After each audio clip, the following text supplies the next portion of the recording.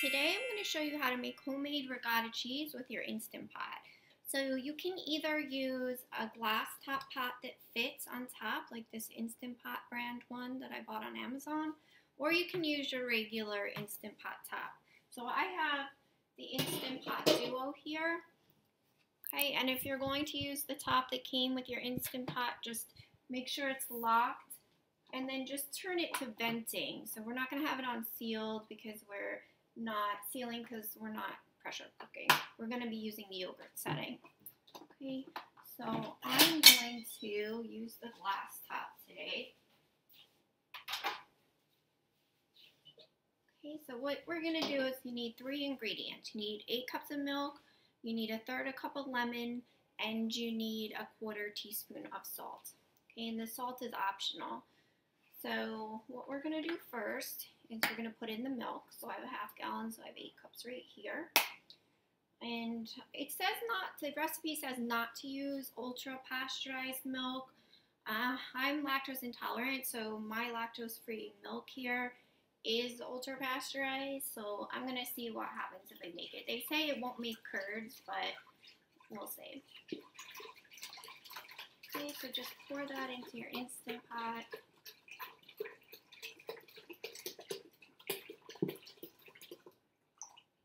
And then all we're going to work with at first is the milk, okay? The lemon and the salt are going to come later. So once I have the milk poured in, I'm going to put the top on. Remember to lock it and turn it to venting if you're using the other top. So I'm going to find the yogurt setting. My Instant Pot, can you see that? Find the yogurt setting and get it to boil. Okay, and then I'm just going to let it start to cook. And it's going to sense on its own when it's done and it's the right temperature. So we're going to leave it there and we'll time it and see how long that takes.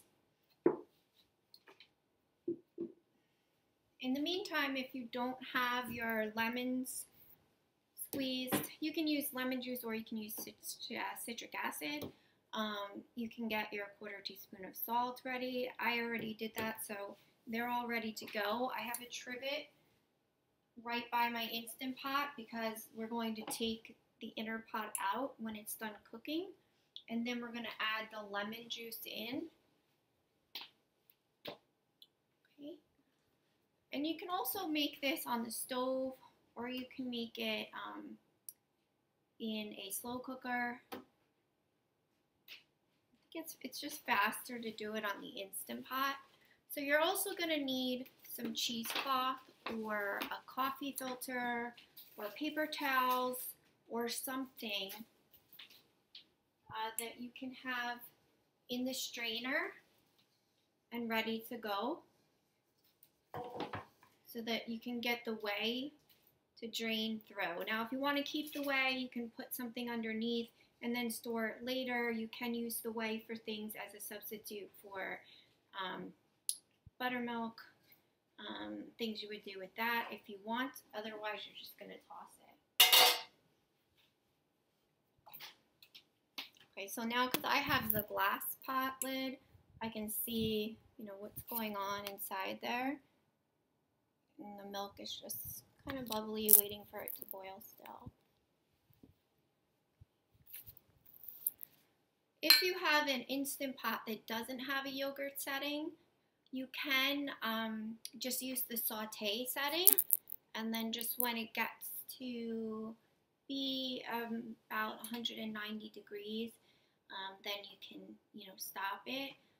You might need to get a thermometer to check it then.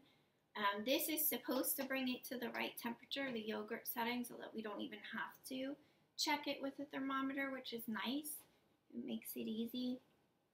The salt we're going to use later. That's going to come at the end after we've drained the ricotta cheese. If you want the salt, we're just going to stir it in the end before we store it in a container. I'm just going to get out a container here.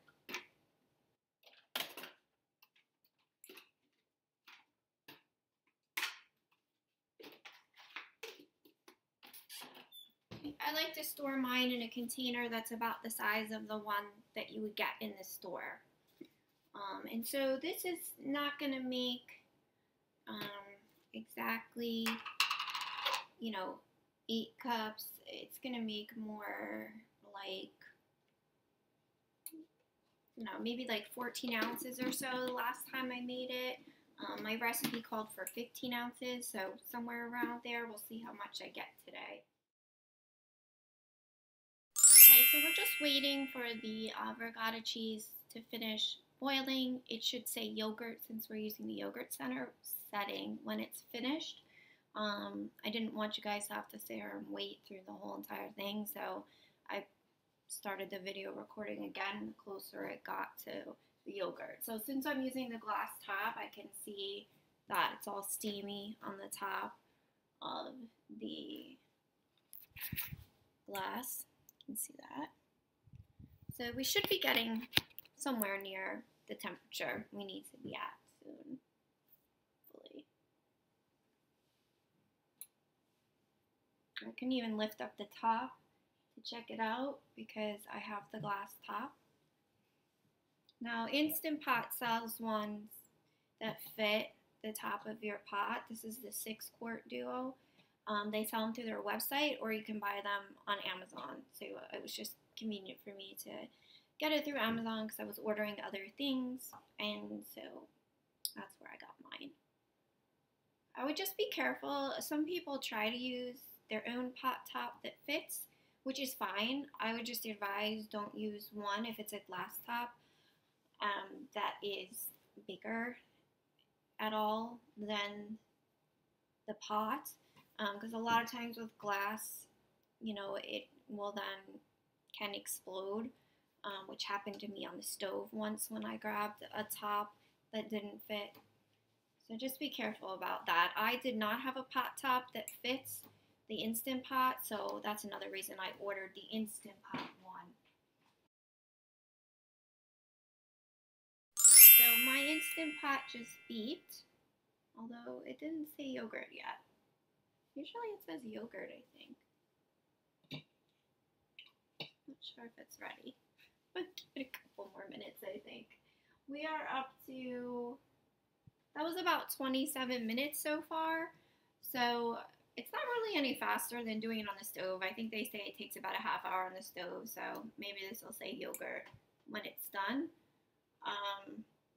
Give it a few more minutes since it's not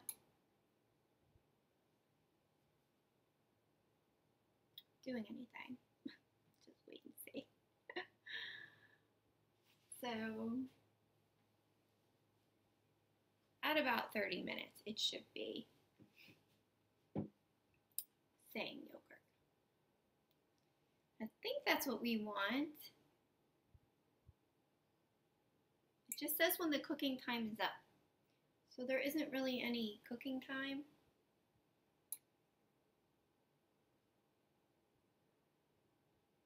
I don't know. I didn't really give it any time.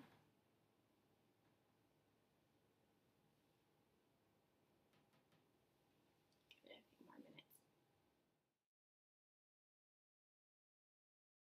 Okay, so my Instant Pot beeped, and now it says yogurt.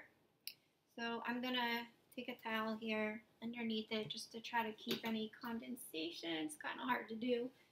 I'm going back into the pot. And then from there, I'm going to just take the inner pot out and put it on a trivet. And then I'm going to add the lemon juice to it. And that was 1/3 cup. And then I'm just going to stir it. And you don't need to stir it for that long. You can stir it for about 30 seconds. I'm just going to shut my Instant Pot off since I removed the pot. And you just want to start seeing the curd separate from the whey.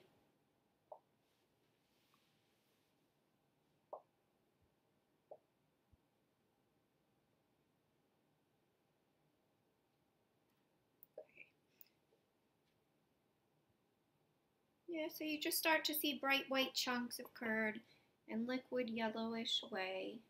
So I can definitely see the curd because it's getting stuck on the sides here. I'll show you of the pot. I don't know if you can better. Okay. And then from there, you're just gonna let it sit. So don't stir it too much or it's gonna get grainy. You only need to do it for about 30 seconds. And then you can just sit there and wait. So this recipe says to wait for 5 minutes. And sometimes it takes longer than that for me, but we'll see. Usually, you know, you want to start it to see it look like ricotta cheese a bit, and then when you drain it, you know, the liquid will come out. So, yeah, so we're just gonna let it sit for a bit and wait. Okay, so it's been 5 minutes. So I'm just gonna check it. Okay, let's see if you can see this. Tilt it. So it is separating.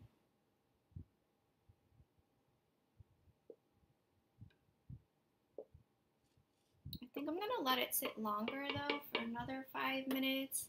I think the last couple of times I made this, I did it for about 10 minutes. It's been 4 or 5 more minutes. So now we let it sit for about 10 minutes. So I'm just going to take my pot over to my sink. Okay. And if you can see the liquid, you know, there and the solid. So we're going to pour it into my cheesecloth in my strainer. Now you can put a bowl, a large bowl underneath if you want to catch the whey, especially if you're going to save it.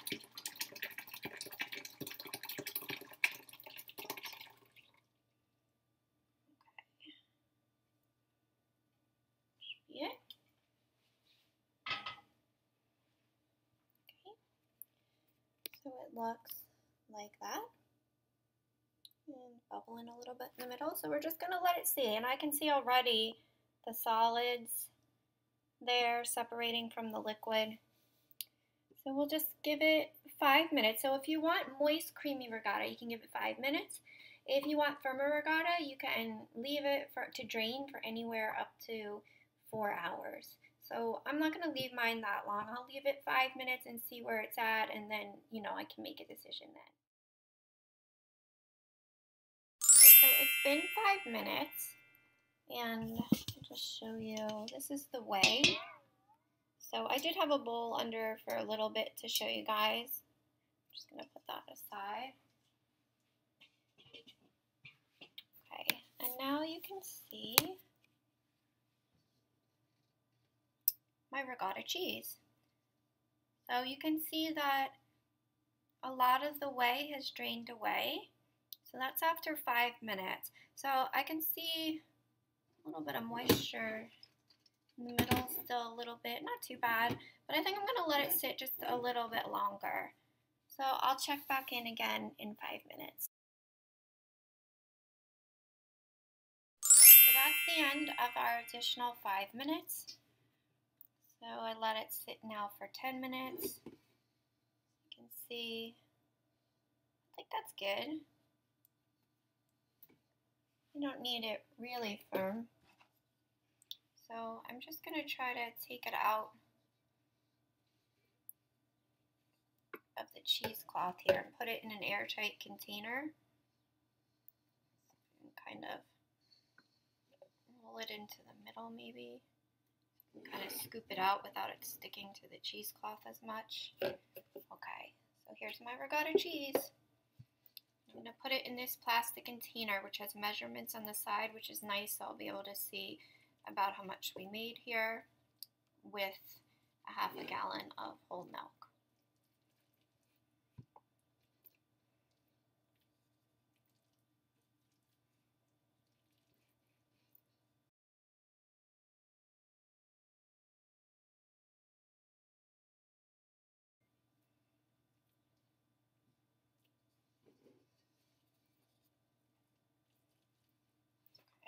What do we got so far? Let's see.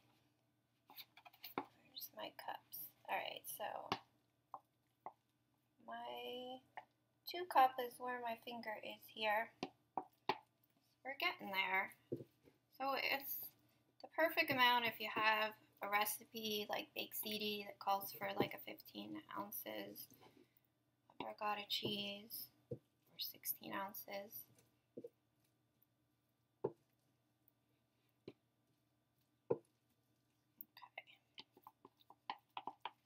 Okay. So that's what it looks like.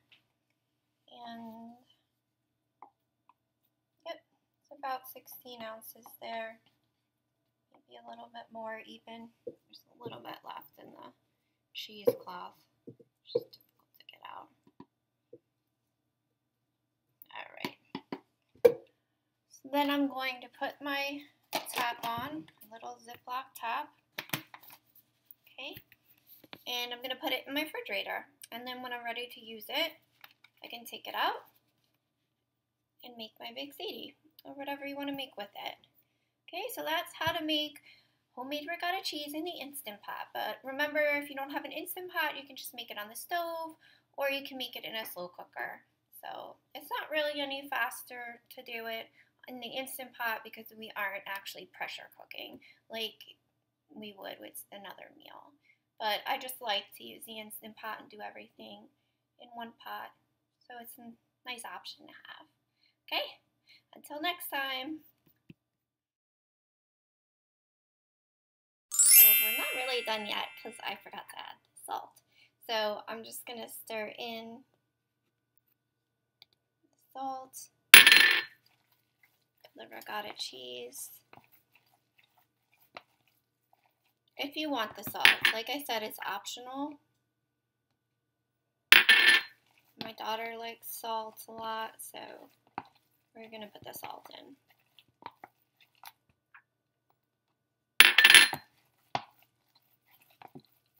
Okay, and you can just mix it up as much as you want. Spread it around.